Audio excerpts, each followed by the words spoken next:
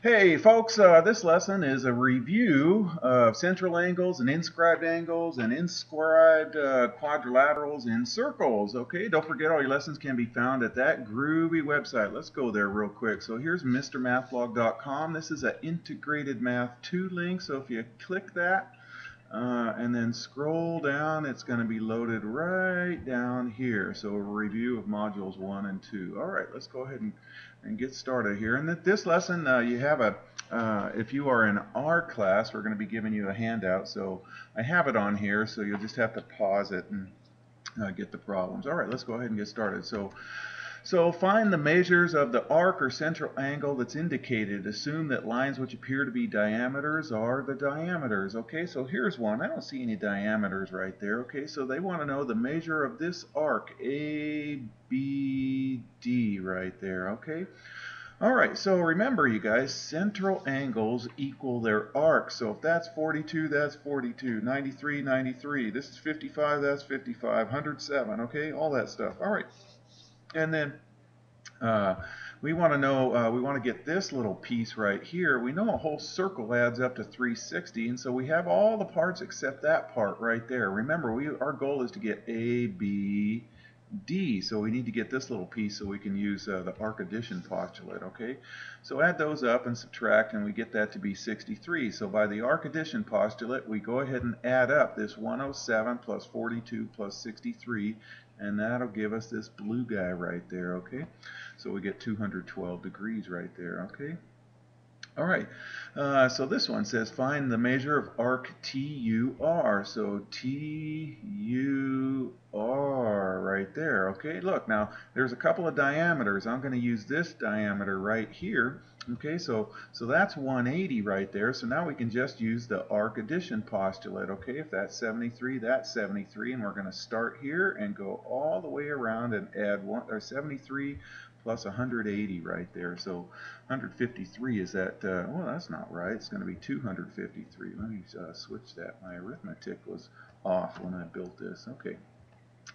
Anyways, okay, let's go ahead and we want to find the measure of angle AFB. Okay, so AFB. All right, so we know the diameters give 180. Now look, if I can figure out this angle right here, these guys are vertical angles right there, so I'm going to plug it into this one, and it's going to equal that one, okay? All right, so what I'm going to do is this arc plus this arc will give me this diameter, this semicircle right here, or 180, okay? So go ahead and combine like terms, and we get that, and add 20, and then divide by 25, we get x equals 8.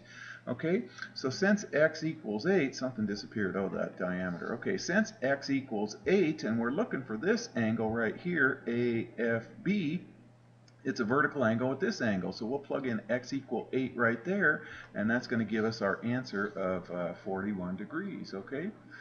I think, anyways. Okay, so, okay, name the central angle given by the arc ECF. Okay, so here's E, when we got to go this way, ECF. Okay, now we can't say this angle right here, angle EAC, because when we say that, we always use, it's always the angle that's less than 180. So we got to do this whole angle all the way around to here, because they want to do ECF. So we got to do it with a couple of angles here. So that's the angle that we want. We want that whole arc. So we're looking at this whole arc. So what angle are we going to do? We're going to use the angle addition postulate, and then add a couple of those angles together right there. Okay, so that's the best I can do on that one right there. So ECF is equal to arc ECF is equal to angle AC plus angle CAF right there. Okay, so we had to combine a couple of angles right there. All right, I just saw one of those on your worksheet, something real similar to that. All right, find the measure of the indicated angle or arc. Okay, so we want to find this little angle right here. Okay, here's a diameter right there, so that diameter gives 100 80. So if we take the 78 off, then we can find out that this arc right here is 102. Now this is an inscribed angle. Inscribed angles are half their intercepted arc. So we just take half of 102, we get 51. All right, so here. Okay, so what we're going to do on this guy right here is notice that this 91 is another inscribed angle. It's half of its intercepted arc, so the intercepted arc is this guy. So when we double 91, we get 182 right there. Okay, that's for the whole arc all the way around. So if we take off that 47 right there, that's going to give us the remainder of that. So the question mark is 135 if I did my subtraction right. All right, solve for x and y. Okay, so here's a quadrilateral inscribed in a circle. So if it's inscribed in a circle, then the opposite angles, this angle and this angle, are supplementary. This angle and this angle are supplementary. Supplementary is 180. So we go ahead and add them up to 180, and then combine like terms, and then we're going to subtract off the 82 and the 15, and then we're going to divide by 7 and divide by 11, and we get x equals 14 and y equals 15 right there. Okay, opposite angles of a quadrilateral that's inscribed. Inscribed means all the vertices are on the circle right there. So if it is a quadrilateral, it doesn't work for a pentagon or anything else, only quadrilaterals, and the vertices have to be on the circle, and if they are, then they're supplementary right there. Okay. Alright, so here's our assignment right here, and we're going to have a worksheet. Those are the answers. So this is where you probably want to start pausing, so if you're not at school today. So here's the numbers 1, 2, 3, and 4. You're going to pause it right here.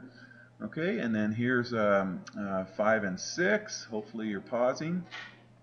Okay, here's 7 and 8. Here's 9, 10, 11, and 12.